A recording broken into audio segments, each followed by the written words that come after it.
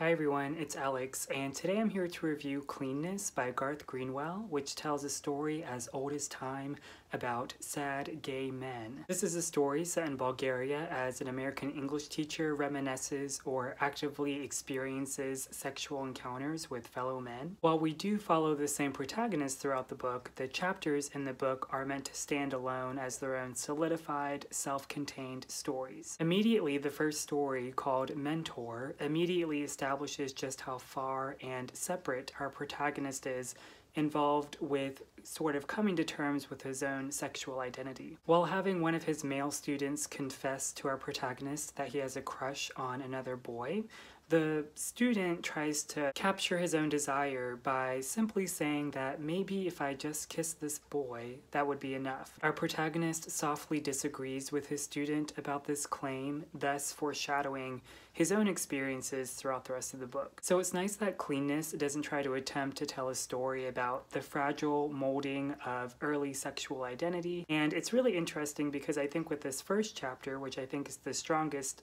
from pretty much the whole book, also considers just how much his student could teach him about what it means to be a modern gay man. But on the other hand, I truly don't think that Cleanness tries to bother with telling anything more challenging or more significant other than from our protagonist's own experience, unless the challenge is supposed to be the protagonist not realizing his own aloofness towards his own awful personality. The title Cleanness is named after this singular and implied rare moment where the protagonist experiences this shape of desire that he's really confused by, where his current lover simply smiles at him. So the other sexual encounters that the protagonist experiences with other men feels like a moment of trying to mimic this same feeling of specialness that he hopes to see in someone else. He does this by often going against the violence already associated with his existing sexual behavior in favor of more soft gestures of intimacy, but it often leaves his partners feeling confused and deflated. Realizing that his sense of generosity isn't really working to where he tries to see something special in his sexual partners,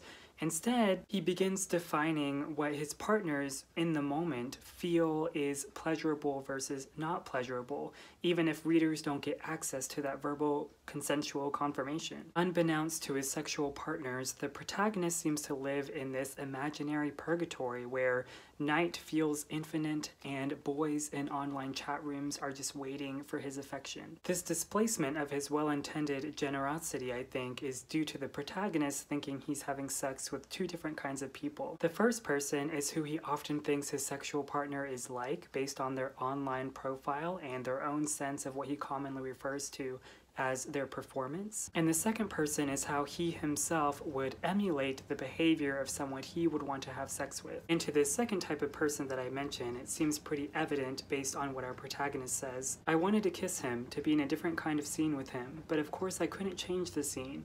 It would have been a breach of our contract. If it had been my usual role to dominate, to be cruel in that way, my role or my nature, I would have simply acted on my inclination, I think. At least that's what I imagine it must be to act as the man I long for act.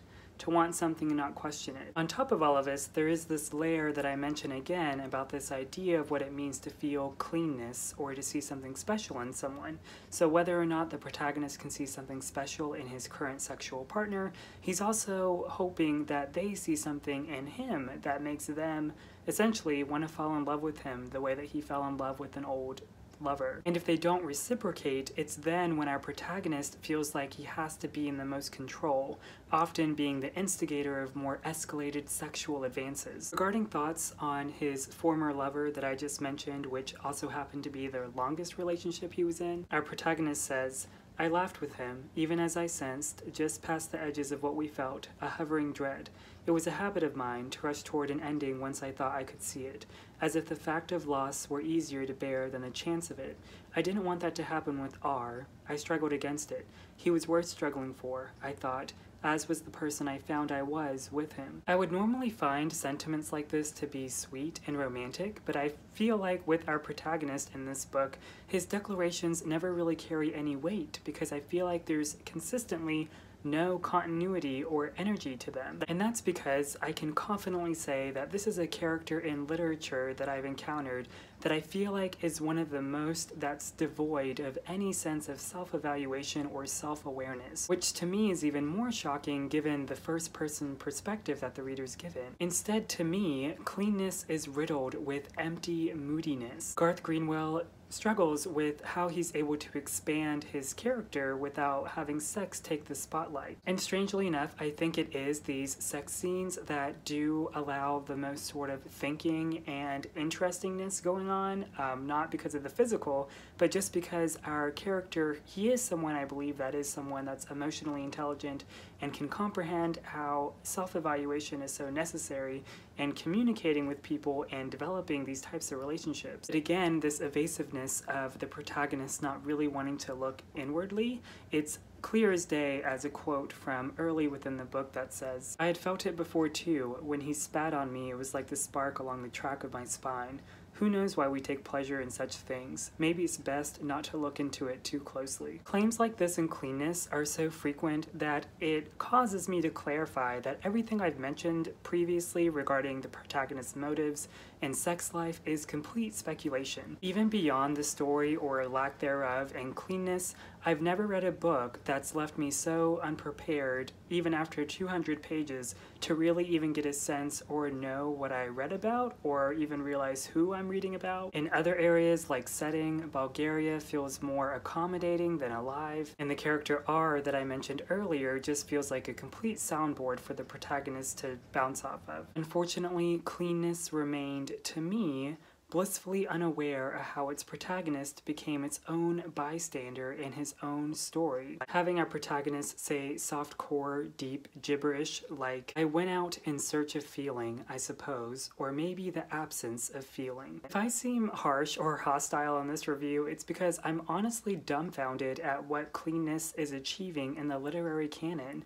especially the gay literary landscape, no less. I think when a writer writes towards specific themes like this, it doesn't need to relate to every reader, obviously, but I do think it's a book's responsibility to challenge its existing or ancestor contemporaries on why these themes are still necessary. In this case, other than the protagonist in Cleanness going through a sex-binged stupor with unenlightening revelations that leave readers like me scrapping to salvage meaning, I'm left with a story that chooses to stiffen the nuance on yearning and desire across gay men, and tops it all off with a truly lazy ending with a dog metaphor. Of course, if you read Cleanness, I would love to know what you think, especially more positive things, because maybe truly I just missed something and I didn't catch it. As always, thanks for watching, and I'll see you next time.